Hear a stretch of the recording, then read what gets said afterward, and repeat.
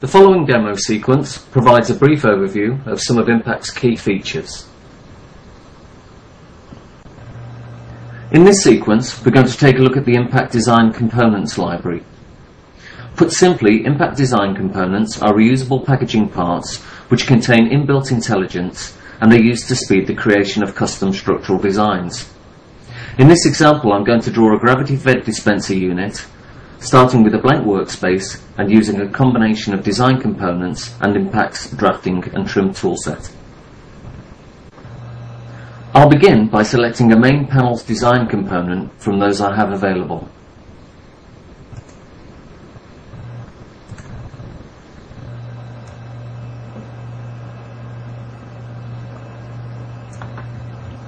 If I can't find what I'm looking for here and have internet access, I can go online to impactcad.net and browse the online design components library for alternative options.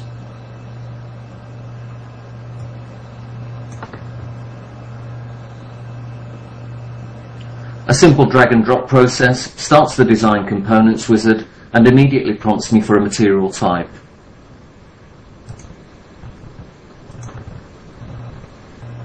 Having selected a material type, I'm prompted for some internal dimensions.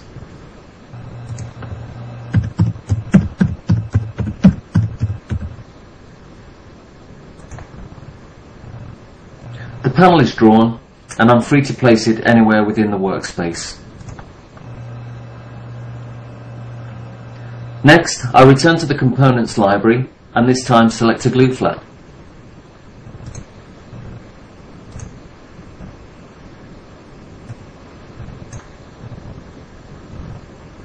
When I locate it to the side of the main panels, I don't have to zoom in on the drawing, as it snaps into place regardless. Note that the left-hand cut line in the panel has automatically changed to a crease line. I'll return to the Components library for a third time to select a suitable base style.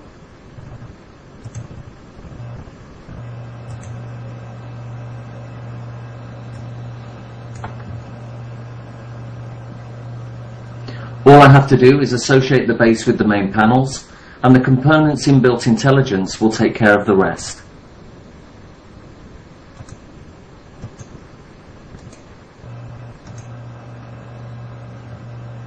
You will see that it has automatically redefined cut lines as crease lines and offset geometry appropriately to match the selected material. At this point, I'm going to begin working on the top panels. First of all, I'm going to use one of Impact's offset tools to create the design's main dispenser opening. I'll do this with the tool set in interactive mode so I can preview the effect as I'm going along.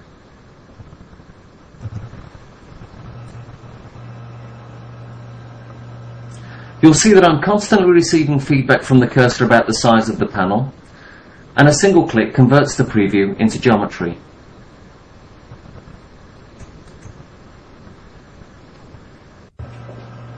I'm now going to select one of Impact's circle tools, and with the Smart Snap turned on, draw a circle within the constraints of 2 intersection points.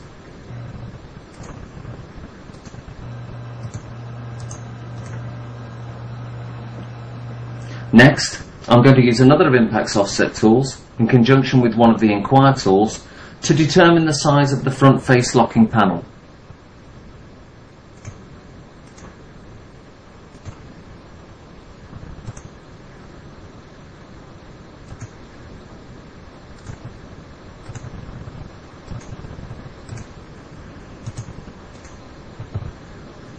Drawing a line projected from an intersection point at the centre of the circle, I'm able to terminate it by selecting an intersecting vertical line, but again without having to zoom in and out.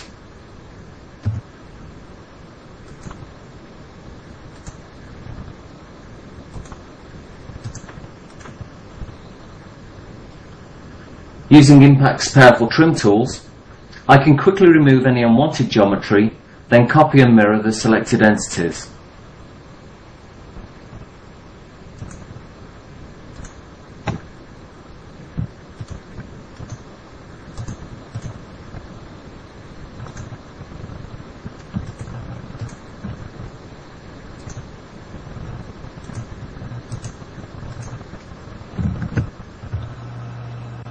One final copy, mirror and tidy up, and all that remains for me to do is to return to the components library and make a number of final additions to complete the structural design.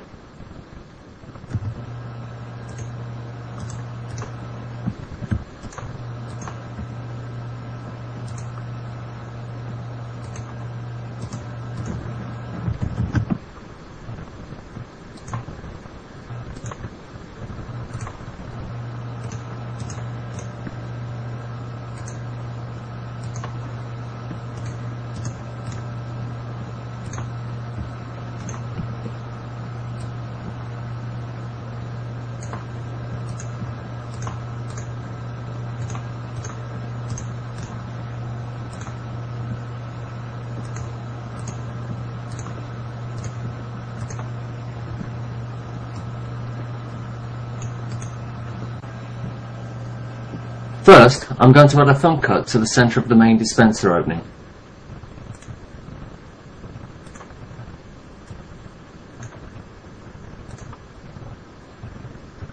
And finally, I'm going to add the male and female components of a postal lock.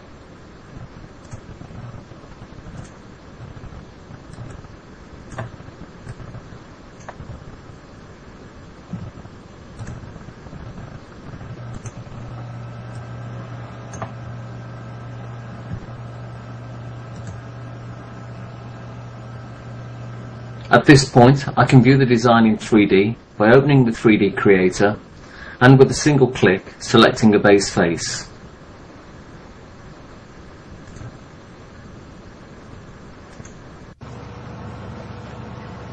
Once in the 3D layer, I can check that the design works as intended.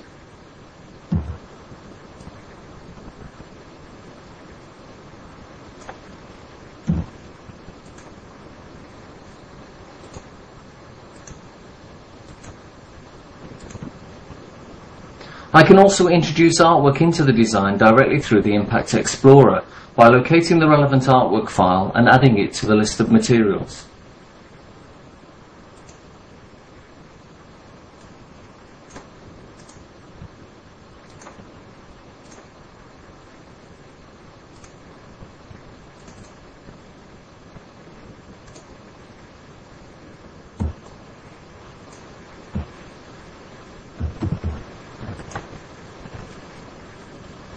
At this point, I have the option to output the design as a bitmap, in an interactive format such as U3D, or as a video animation.